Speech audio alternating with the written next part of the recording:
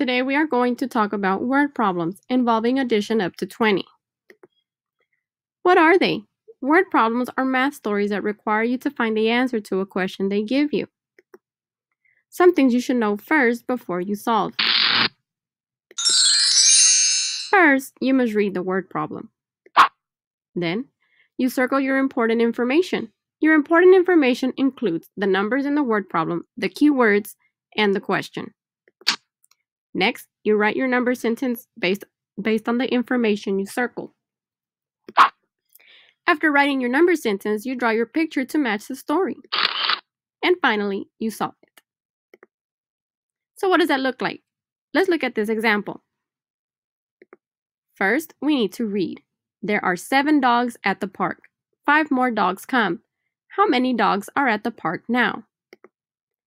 Our second step is to circle the important information.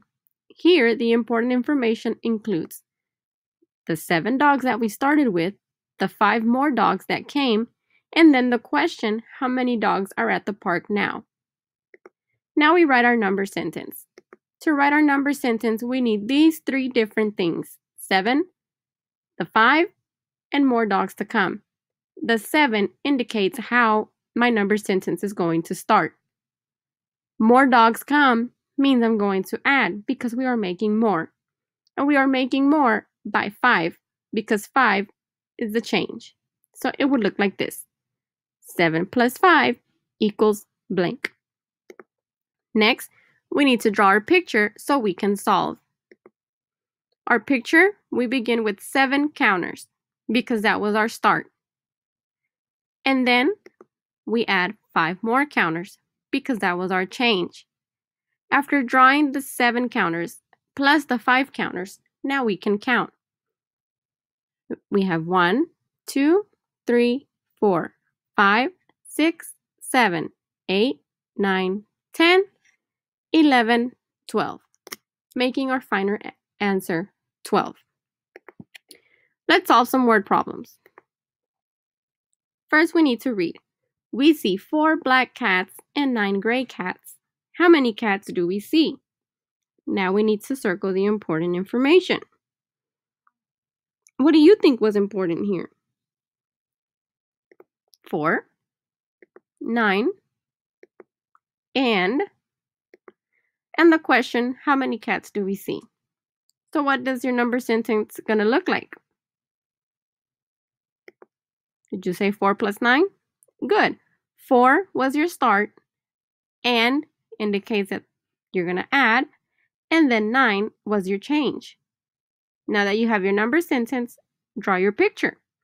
We started with 4 black cats, and then 9 gray cats. So what was your total of cats? Did you say 13? Very good. Let's go to the next one.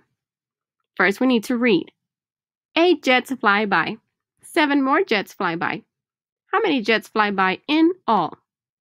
What was your important information? Good. 8, 7, more. And how many jets fly by in all? What is your number sentence going to look like now?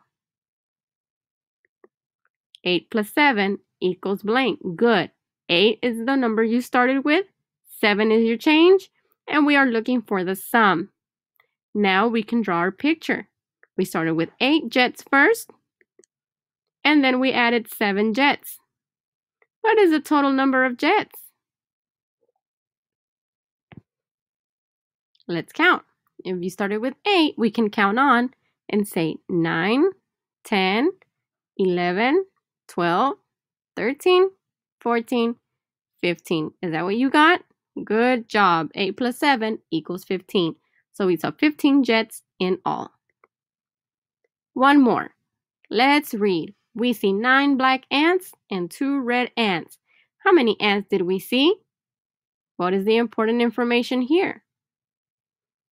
Okay, 9, 2, and then how many ants did we see? What is your number sentence going to look like? I hope you said 9 plus 2 equals blank, because 9 was our start, plus 2 was our change, and we are looking for the sum. Did you draw your 9 black ants first? And then we're going to draw 2 red ants. What is the total ants that we saw? Count the ants. Did you say 11? Good. 11 is the total number of ants that we saw. Good job. Now it's your turn. Take a look at the word problems I have given you for today. Use your strategies. Don't forget to read, circle, write, draw, and solve. Let's go!